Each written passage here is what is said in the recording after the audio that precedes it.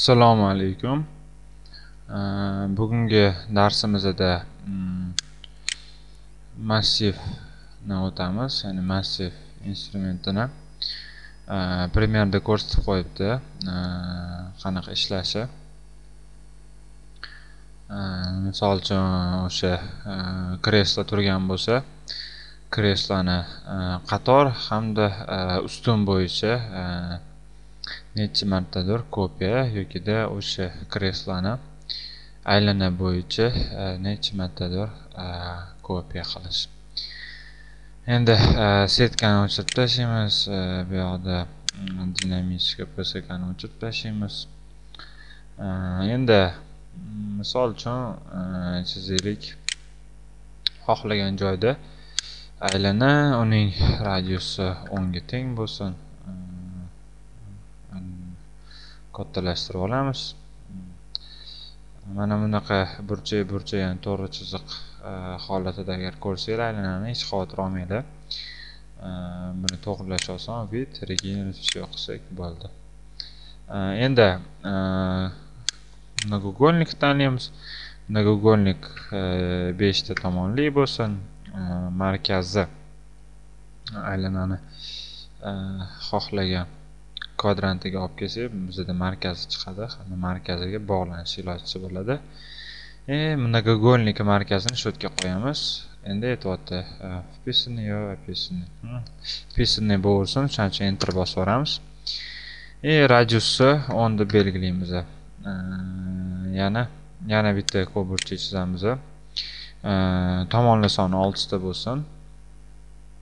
Markazi o'sha yana oldingi ko'pburchakning markazi qayerda bo'lsa o'sha yerda bo'lsin.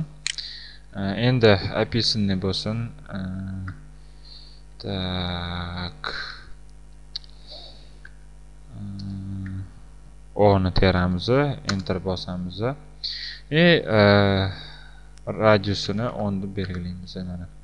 Mana bizda tashqi ichki ko'pburchak bor hamda aylana bor. Yana bir qo'shimcha qilishimiz mumkin. Rисованиядан kольцо nimaligini bilinglar, ishlatishni bilinglar. Kamdan kam qo'llanilishi sababli men boshida ko'rsatmadim. Lekin bu primerda tushunib olasizlar. Qanaqa obyektligini kольцоni tanlaymiz. Kольцоda, ya'ni uzuvga o'xshaydi ko'rinishi, ya'ni ikkita aylanadan tashkil topgan. Bizda birinchi diametri so'raydi. Aytaylik, birinchi diametrimizni 10 ga teng bo'lsin. Ikkinchi diametrimizni aytaylik 16 ga teng bo'lsin. Mana bizda kольцо elementi hamda markazini ko'rsatyapti. Biz sal chetroqqa olib kelsak, kantochkaga bizda aylananing markazini ko'rsatadi. Hamda shu yerga qo'yaylik. Mana tugatish uchun enter bosib yuboramiz. Mana tugadi. Ana endi mana shu obyektimizni biz massivni kopiya qilamiz. Ya'ni qatoriga nechtadir hamda shu qator yana necha martadir kopiya bo'lishi kerak. Agar esingizda bo'lsa, men sizlarga bir vazifa berdim. Boshida mnogougольник aylana bo'yicha shu vazifaga juda ham o'xshab ketadi. Faqat endi biz mana shu bitta obyekt guruhidan xohlasak 100 ta, xohlasak 1000 ta, xohlasak 10 000 ta kopiya olishimiz mumkin. Hamda boshqa qilib aytganda 5-6 sekund ichida. Uning uchun biz massiv instrumentiga kiramiz, ya'ni bosamiz. Massiv oynachasi ochildi bizda. Birinchi ishimiz выбор obyektов, ya'ni mana bu nuqtani bosib, bu knopkani bosib obyektni tanlaymiz. Ya'ni obyektlarni tanladim. Enter bosish kerak.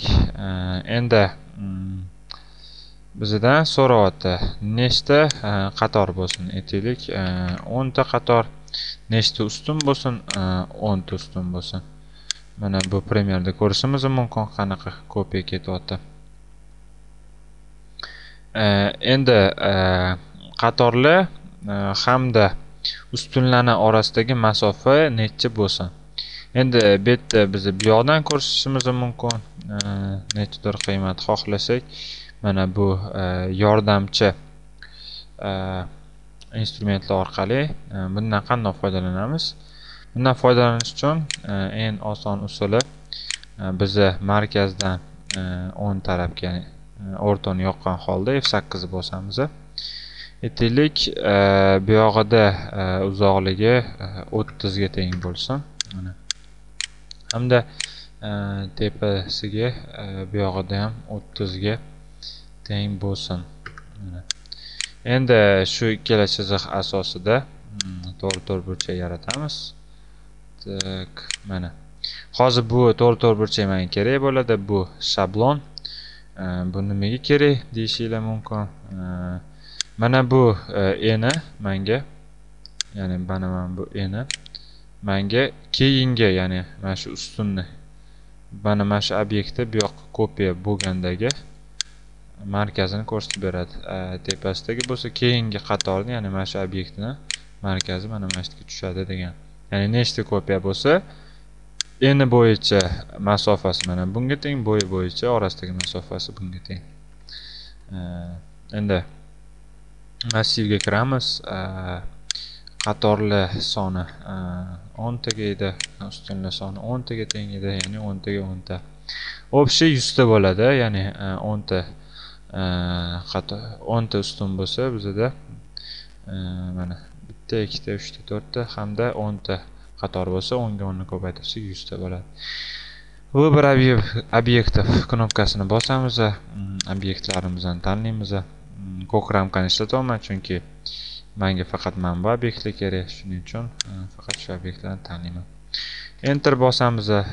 Ana endi bizda ham kichkina knopkalar emasdi, mana kattasini bosib o'raman. Bosgandan keyin men mana burchakdan, bu burchakka to'g'ri burchak chizaman. Ya'ni shu to'g'ri burchakning eni bilan bo'yi ahamiyatli. Endi OK tugmasini bosishdan oldin prosmotr bosaman. Mana menda boya aytgan kopiyam qilib berdi.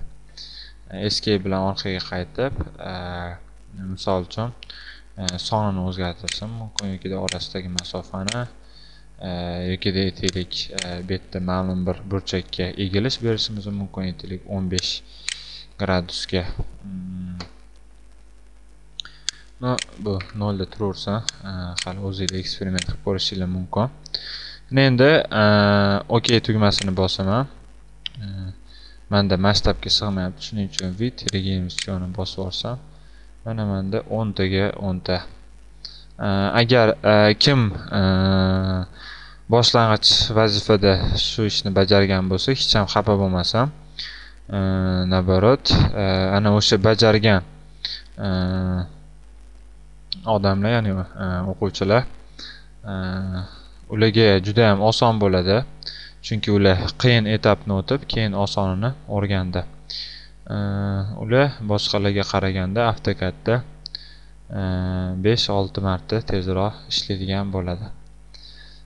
Endi massivni kopiyani bu prямоугольный ko'rinishida, ya'ni to'rt burchak ko'rinishida edi. Bizda boshqa turi bor. Ya'ni buni hammasini o'chirib tashlaymiz delete orqali. Endi bizga aylana shabloni kerak. Hozir tushuntirib o'taman nimaga kerak. Endi bizda bu yoqda yana bitta aylana chizaman. Endi bu aylanani menga kerak tarafi, menga mana bu kichkina aylanani katta aylanani atrofida kopiya qilib beradi. Ya'ni yana o'sha massiv instrumenti. Uning uchun nima qilish kerak? Massivga kiramiz, круговой massivga o'tamiz, ya'ni прямоугольный massiv dedik, endi круговойga o'tamiz. Endi bu yoqda ham obyekt yoki obyektlarni tanlaymiz, uning uchun ham knopkani bosamiz. Obyektni tanladik, enter bosamiz. Endi bu yerdan xuddi shunaqa markazini ko'rsatish uchun mana bu knopkani bosishim mumkin. Knopkani bosib, mana bu aylanani markazini tanlashim mumkin. Mana tanladim. Mana ko'rib turganingizdek, men aniqlik bilan bu yerda baribir bera olmasdim. O'shaning uchun eng yaxshisi shablon asosida chizgan yaxshi. Endi bu yerda nechta kopiya bo'lsin? Ya'ni hozir 4 ta deyapti, aytaylik 16 ta kopiya bo'lsin. Endi shu aylana bo'yicha necha gradusga aylansa, hozir tushunib olasizlar nimaligini. Buning uchun prosmotr bosamiz. Mana bizga 16 ta kopiyani aylana bo'yicha kopiya qilib berdi. Escape orqali orqaga qaytamiz. Aytaylik bizda 360 emasdi, 270 gradus bo'lsin. Prosmotr bosamiz. Mana bizga 270 gradusda kopiya qilib berdi. Yoki aytaylik 180. Prosmotr mana 180 gradusda 16 ta kopiyani yaratib berdi. Escape orqali orqaga qaytib 360 ga qo'yamiz.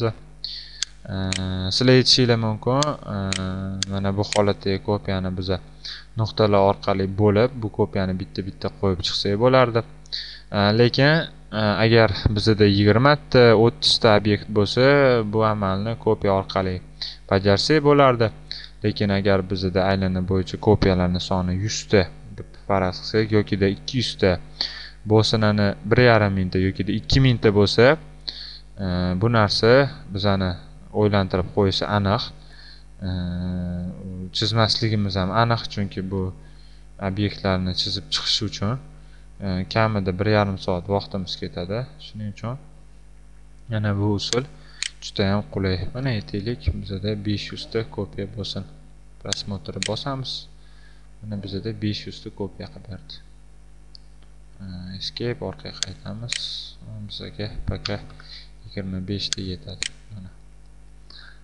Endi hammasi joyida bo'lsa, okeyni bosamiz. Ana bo'ldi. Mana massiv elementini ham ishlatishni o'rganib oldinglar. Aytaylik bizda uy bo'lsin. Aytaylik qatorasiga 20 ta oynasi bo'lsin hamda 26 etajli uy bo'lsin. Hamma oynasi bir xil bo'lsin. Mana aytaylik bizda rom qanaqadir. Endi hozir o'lchamlarni qo'yib chizishga vaqt yo'q. Bekorga ortiqcha vaqtimizni oladi. Mana aytaylik rom. Mana shu rom qatorasiga nechtadir hamda etajiga nechtadir bo'ladi.